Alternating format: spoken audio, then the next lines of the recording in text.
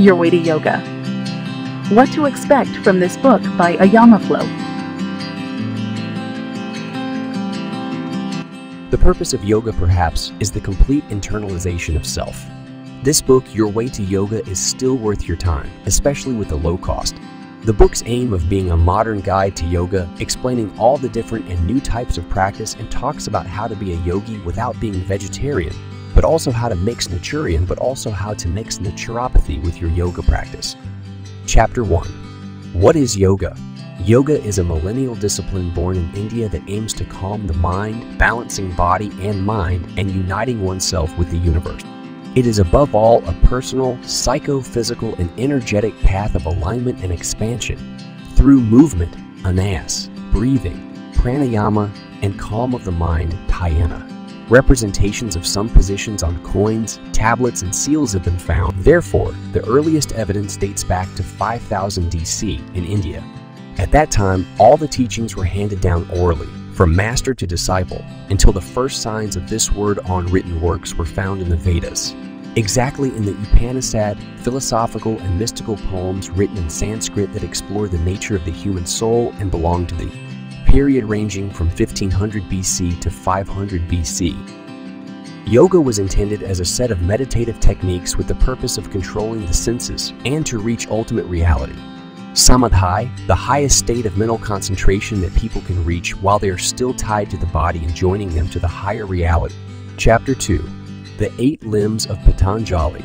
Yamas, niyamas, asana, pranayama, pratyahara, dharana, dhyana, samadhi. These are described in detail in the book. The author also writes, I want to end this part with a quote from Gurudev Sri Sri Ravi Shankar. Yoga has 8 limbs, like a chair with 4 legs. Everyone is connected to the whole. If you pull a leg, comes the whole chair. When the body develops, the whole body develops together. All body organs develop together. Not first the nose and then the ears come. All aspects, all parts of the body develop simultaneously. That's why Patanjali says that these are all the arts of yoga and develop simultaneously. Chapter 3. Pranayama is the practice of breath regulation. In Sanskrit, prana means energy vital and ayama means control.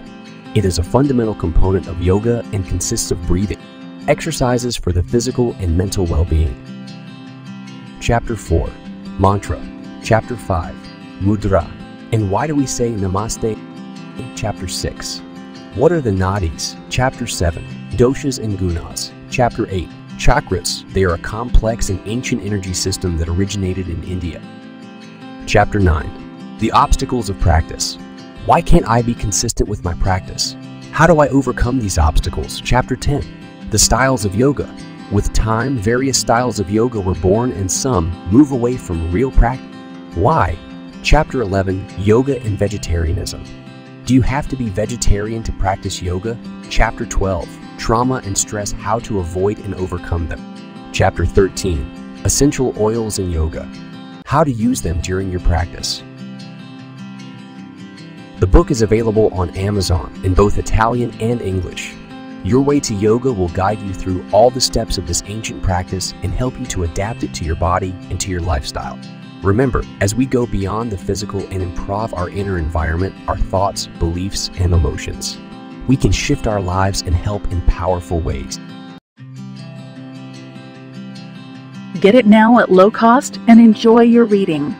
You can also check out the Instagram page of the author, ayamaflow.